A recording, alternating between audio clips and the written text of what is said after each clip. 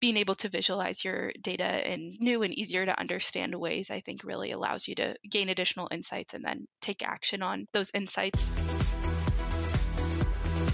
This podcast is brought to you by the team at Balstead Geospatial Productions in conjunction with our affiliates Esri Australia, Esri Singapore, Esri Malaysia and Esri Indonesia.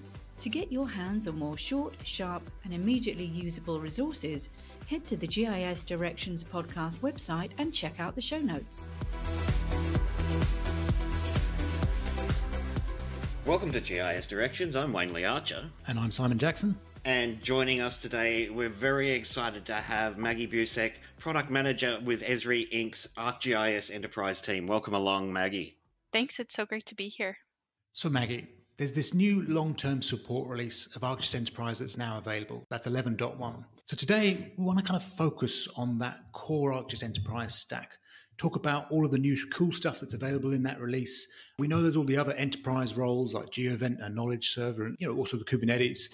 But today, let's kind of jump into what's new in ArcGIS Enterprise 11.1. Sounds great. Maggie, before we talk about the what's new, can you tell us a little bit more about your role and kind of what you get up to in the ArcGIS Enterprise team and which bits you focus on? As Wayne said, I'm a product manager on the ArcGIS Enterprise team. And as our listeners probably know, it's a big product. So I don't do everything for Enterprise. I have a few areas of focus. Things that I think a lot about are things like upgrades, the enterprise portal, accessibility. I also work on our enterprise beta program and looking at new things all the time to take onto my plate. That beta program interests me. So that's something that came along at 11.0, isn't it? Where there was suddenly this option for the administrator to decide if they wanted to enable new features. Can you tell us a little bit more about how that works?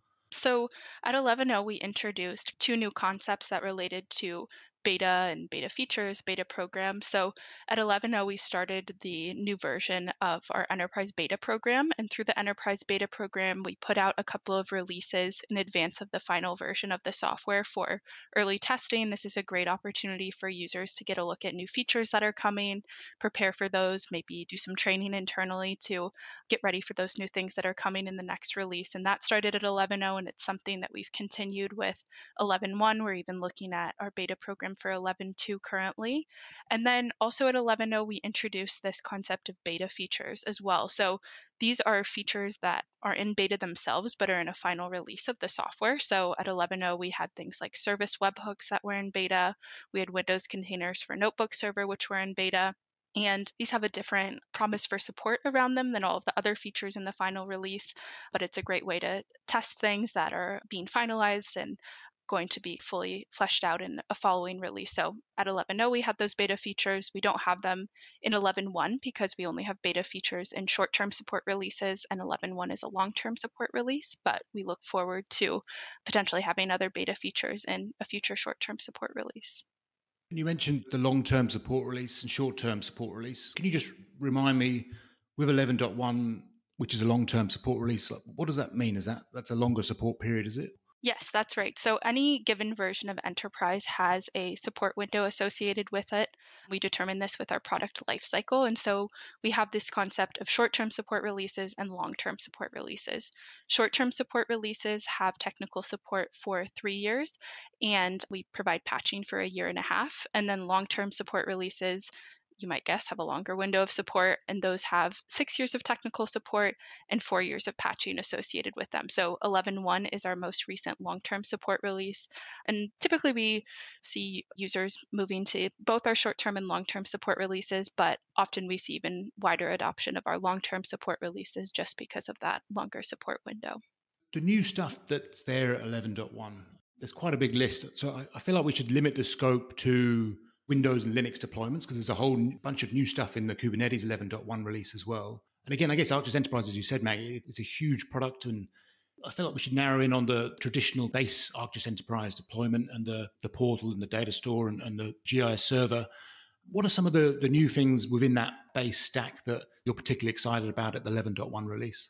I think zooming out a little bit, thinking about our high level message and focus for the release, with each release of Enterprise, we try and have a key message and motivation behind it. And for 11.1, our key focus is the ability to enable our users to make high quality decisions quickly. So this is something we want Enterprise to support regardless of what version you're on. We know Enterprise is this foundational product that's at the center of all of your GIS workflows, and it enables you to gain insights and inform really important decision making. And at 11.1, we really focused on this message, and we have a few features that I think speak really well to that. So, new enhancements in our map viewer and scene viewer, building those out to add additional context to your data through new visualization tools and adding some real world context to your data, some means to do your work more efficiently in the enterprise portal as well. And then we also have some pretty exciting extensibility features that came out in 11.1.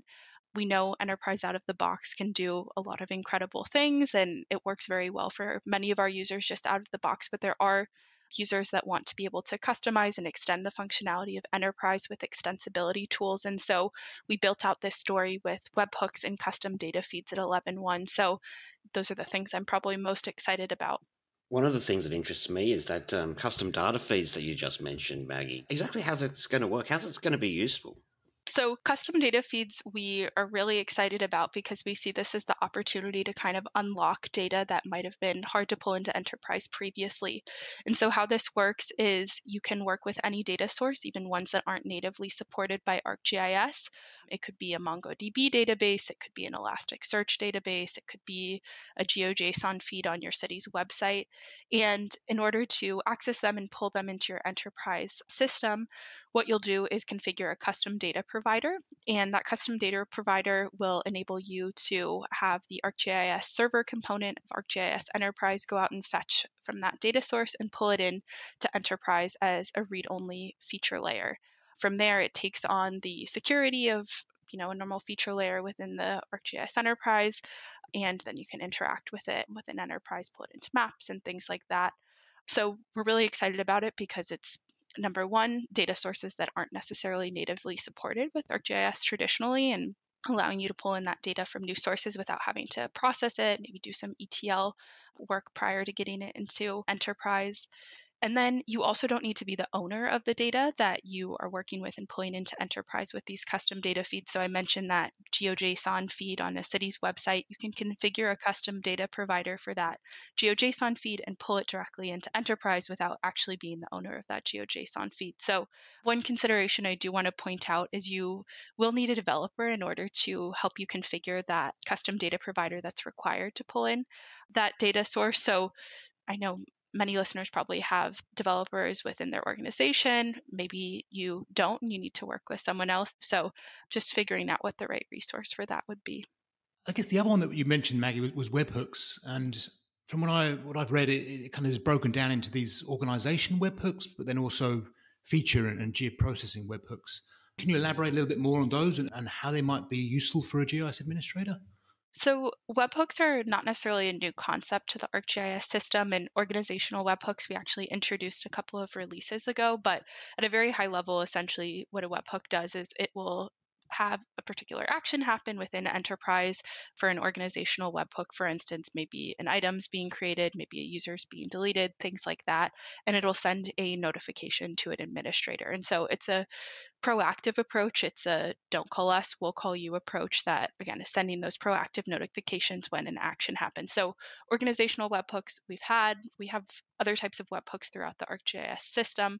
But what we're really excited about in 11.1 is the introduction of service webhooks. So we have both feature service webhooks and then geoprocessing webhooks. With feature service webhooks, these are going to send notifications when what we call CRUD events happen. So create, read, update, and delete. If you have a feature that's been deleted or a new one that's been created, you'll get a notification if you have that webhook configured. And then geoprocessing webhooks will send notification when a geoprocessing job is finished. So we all know geoprocessing jobs can finish in a variety of ways. Maybe they complete successfully, that's great, but they could also fail, they could be ended. And so you'll get a notification regardless of what that kind of finished state is. And so that proactive notification we're really excited about. You're not going to have to spend so much time going back and clicking, is this done yet? Is this done yet? What's changed? You'll just get those notifications and kind of be able to focus on the important work that you're doing instead of going back and checking on things. So we're really excited to expand that story of webhooks. That is super exciting. It sounds like a really handy integration point to integrate with third-party utilities. We do a lot of integration with, asset management systems, for example, in the utility space where I work. This sounds like the perfect sort of segue into how we can actually integrate with some of these solutions. I'm really excited about these webhooks. You mentioned integration there, Wayne. I know you do a lot of work in that space. I feel like a combination of the custom data feeds into sort of third-party systems, pulling data out of those systems and surfacing it in ArcGIS as just a regular feature service. But then also the opposite, right? Being able to listen out for when someone creates a feature in the GIS and send a payload to another system to also generate or get an asset ID and things like that. It feels like it's going to open up a lot of options. Those are my key features. I'm taking those one and I'm running with them. Those are my two key features from this release. So I guess, Maggie, I'm more on the front end and quite interested in some of those improvements to the map viewer and the scene viewer. Like in particular, I saw that chart style appear in Enterprise 11.1, which working with census data over here is a great style to sort of get an understanding and breaking up that census data. Have you sort of seen any other improvements in the map viewer or scene viewer that worth shouting out about? Yeah, we're really excited about that chart styling as well. We're also excited about some of the aggregation styling enhancements that we've had come to the map viewer in 11.1. So things like binning has been introduced in 11.1.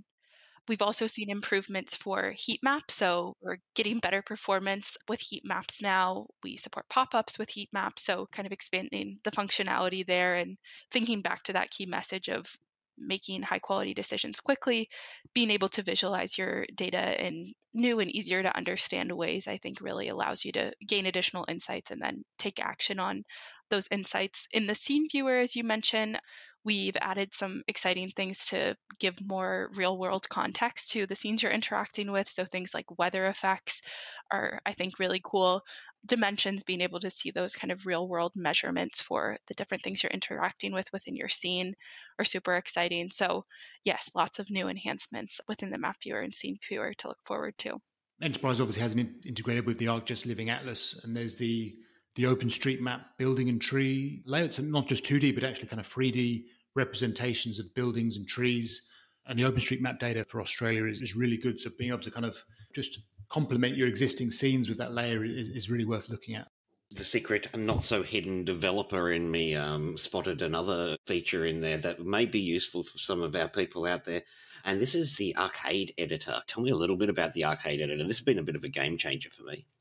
Yeah, so we have made some substantial enhancements there at 11.1 as well. We've been focused on how to make it kind of easier and more efficient to write Arcade with the Arcade Editor. And so now with the IntelliSense functionality, we've added that and we're excited. It provides suggestions as you're writing your Arcade, prompting you and kind of making that easier with autocomplete functions, helping you find errors and things like that.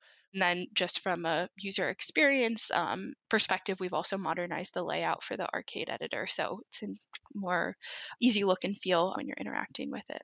One of the other ones that we know a lot of our clients have been asking about is some of them have things like Google BigQuery and Snowflake. And I saw that 11 has support for tapping into those data stores. Yep. So cloud data warehouses are something that we've supported since 10.9.1. We've heard the interest in being able to leverage those data sources and pull that data into ArcGIS Enterprise. And so starting at 10.9.1, we introduced support for cloud data warehouses from BigQuery, like you mentioned, Snowflake, and then also Redshift. And we've been expanding this story over the last couple of releases. Originally, you were only able to publish map image layers from those cloud data warehouses, but we've expanded this story in both 11.0 and 11.1, and now you can publish feature layers from BigQuery and now Snowflake at 11.1. That's going to shift gears. I know there's plenty more stuff in 11.1 that we could talk about. I want to sort of talk about how we can get to 11.1. And from what I understand, Maggie, there's two ways of looking at it. So if you're on an older version and you have a bunch of services that you've published over that version, maybe even previous versions, and then you've also got a range of content that's sitting in your portal, like apps and web maps and dashboards and so forth. When you're moving to 11.1, what are some of the key questions you should sort of be asking yourself before rushing ahead and clicking the upgrade button?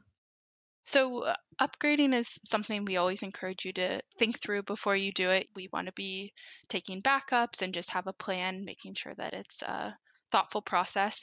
And this is still true if you're upgrading to 11.1. There might even be a little bit more pre planning depending on which version you're coming from. So, I think I want to zoom back to the 11.0 release a little bit because we are building on some of those significant changes that we introduced at 11.0 in this new version of 11.1. So at 11.0, we removed support for the ArcMap runtime. This is what enables you to publish services from ArcMap to ArcGIS Enterprise. And so we know many of our users have moved away from ArcMap. There are in ArcGIS Pro, which we're really excited about. But if you are still using ArcMap and you're still using those services within ArcGIS Enterprise, you're going to have to do some work to migrate those services to ArcGIS Pro prior to moving to 11.0 or onwards, like 11.1. An excellent reason to get onto Pro. Yes, exactly. We're always encouraging that. We also know this removal of the ArcMap runtime is a pretty significant one, and it was a big breaking change at 11.0. And so we tried to couple that with some other significant changes just because we knew there was going to be some planning associated with moving to the 11x generation anyway, and wanted to have some significant transitions happen all at once instead of having big changes with every coming release. And so some of our older app and EMP templates have been retired at 11.0 and onwards into 11.1. So things like classic story maps templates, some of the older configurable apps templates, ArcGIS dashboards classics. And so we have a very thorough list of all of the considerations that you need to think through prior to upgrading to 11.0 or 11.1 from those older versions. But we also tried to make this process hopefully as easy as possible with some in-app tooling. And so one really big piece of it is those ArcMap-based services. If you're still using them, some ArcMap-based services will migrate automatically when you upgrade to 11.0 or 11.1. Your feature layers, your map layer, or feature services, your map services. But some things you have to actually manually migrate. So things like geoprocessing services aren't going to automatically migrate. We have some tooling to help you migrate those automatically, like I said, and then also take an inventory of which services you're going to have to manually migrate. We introduced this tooling back at 10.9, built on it in 10.9.1, and then continue to offer it in 11.0 and onwards just to help aid in that process. For the apps and app templates that we retire, the level of migration really kind of depends on what it is. For the Esri Story Maps Classics templates, you are going to have to rebuild those story maps. And so that's a little bit more migration, but things like the classic dashboards, when you open them within 11.1 or 11.0, that will have automatically migrated. You don't have to do anything to migrate content to the new ArcGIS dashboard. So those are things to think about. We don't want this process to be hard or scary, but just something that you have to be thoughtful about and kind of map out in advance. So one recommendation we have is going to 10.9.1 prior to going to 11.0 or 11.1. We know many users are already on 10.9.1, but 10.9.1 is a really good release because it has these older versions of some of the things we retire at 11.0 and onwards. It supports both ArcMap and ArcGIS Pro-based services. So it's a great place to do that migration work in advance of going to 11x. So if you're on a release prior to 10.9.1, we recommend going there prior to going to 11.0 or 11.1. That is a super tip. So that's sort of like the proving ground where you can actually do some of that migration work that's going to need to be done. I think that's a great tip. Thank you so much for that one, Maggie. Absolutely. And we, again, know this could be a big transition. And so we have a lot of documentation and resources around this work and recommendations of moving to 10.9.1 first. So we have some blog posts and product documentation that definitely are a good thing to take advantage of as you think about this process. Great. Now, we hear that some of the older apps have been deprecated. Is Web App Builder still hanging on in there in 11.1? Yes, we have Web App Builder and Experience Builder as well. It's kind of newer version in Enterprise 11.1, so that you don't need to worry about migrating quite yet, but you should be thinking about moving those workflows that you have been doing with Web App Builder onto Experience Builder where it makes sense. Maggie, I feel like under the hood with the upgrade process, your team's done some improvements to kind of speed things up. Like I've noticed going from 10.8 to 10.9 to 11 to 11.1 on my lab environments that have quite a lot of content, I noticed for one that the kind of the GUI seems to have more options, but also watching the status bar seems to have got quicker over the versions. Is that what's happening under there? Yes, that's been something that we've put a lot of effort into over the past few releases. We want you as users to be able to take advantage of all the new and exciting stuff with each release. And so we want to make that upgrade process as easy and quick as possible. And so we've been thinking about how to do that. And so we introduced a lot of work at 10.9.1 to improve that underlying framework that powers our upgrades and make that process faster. But we're really seeing the full kind of realization of this work at 11.1. So we also have been aware of the fact that sometimes you want to see where you're at in the process when you're upgrading. When you're upgrading enterprise, you go component by component, and sometimes it might feel like a little bit of a black box of like, okay, I'm upgrading Portal for ArcGIS. Where in this process am I at? So a couple of releases ago, we introduced a means to check where you're at in the process. If there's a few steps, it'll show you incrementally what place you're at in this upgrade. So you have a sense of how you're progressing. We think that improves the experience, and we're thinking about how we might move that to other components in the future. Like I said, it's specific to Portal for ArcGIS for now, but again, thinking about what this might look like in the future across enterprise. That's great work. So something me and Wayne have debated over the years is what's best practice for upgrades, like doing an in-place upgrade to an existing environment and potentially having some downtime for users or having to sort of do it over out of office hours versus that approach of deploying a fresh environment from scratch and migrating content across and then shifting people to the new environment. Is there a best practice around that, or is it kind of case by case? It really depends on the organization. There's different considerations that different enterprise users really need to make when they're upgrading, but it really depends on kind of your organization's needs, what type of downtime you're working with. We know different enterprise users have different service level agreements with their users. Yeah, it's something for you to consider on an organization by organization basis. One last thing I was going to ask you about, Maggie, is have you seen much around people sort of moving away from clicking through doing upgrades from GUIs to moving to kind of DevOps workflows? How much of a shift have you seen from the global users that are upgrading? Again, that's another thing that depends on the organization and the makeup of your team. We are actively improving all of those different options for upgrading just to make sure, regardless of what the right fit for your organization is, you have a good process for upgrading. And so we see it pretty spread out across our different users, again, just kind of dependent on what works best for any given organization. You mentioned backups, Maggie. So what's your recommended approach for before you even start an upgrade? How should someone back up? Wayne, I'm actually kind of interested to hear your perspective on this because, from my understanding, you do a lot of upgrades within the Esri Australia upgrades team. So I'm interested in what your experience out in the field has been. Wow, I didn't expect to be on the receiving end of the questions. Excellent. This is a bit of a rebellion going on. We've got a lot of tools in the toolkit in this space. Migration between environments isn't just about when we're doing upgrades. Migration between environments is also about when you might be moving between, say, a dev and a test or a prod and a pre-prod environment. We still need to migrate content between places. This is not just about backups for backup purposes, but it's also using backups for migrating content between environments as well. And we've still got the old staple that we keep turning to, and that's WebGIS DR. The WebGIS DR toolkit really has stayed with us throughout the years. So I think my tip as far as that is concerned is to really lean on WebGIS DR. If we can get the routine in place that makes WebGIS DR work, get those snapshots and those backups happening regularly, get them stored on different storage, so don't save them on your C drive so that when you fail, you're happy. All of those kind of things taken into consideration. WebGIS DR is really going to be your savior, not just when something goes wrong and everything falls in a smoking heap, but also when you're moving between environments. You can actually use WebGIS DR very cleverly then. Yeah, that's great advice. All right, we talked about upgrades. What, Maggie, can you tell me about the future? What should we expect to see in 11.2, 11.3? What's coming next, Maggie? Well, I want to take this opportunity to plug the beta program for enterprise. This is a great way for users to get a look at things that are coming. As I mentioned, we're getting our 11.2 beta program together, and we have some exciting stuff that users will get to test by participating in that program. So I'm going to point to that. We also often talk about this in our Road Ahead sessions at our different Esri conferences, so that's a great place to hear what's new. Thank you so much for that coy answer there, Maggie. But I understand. Let's give 11.1 its day in the sunshine is what I'm hearing. Exactly.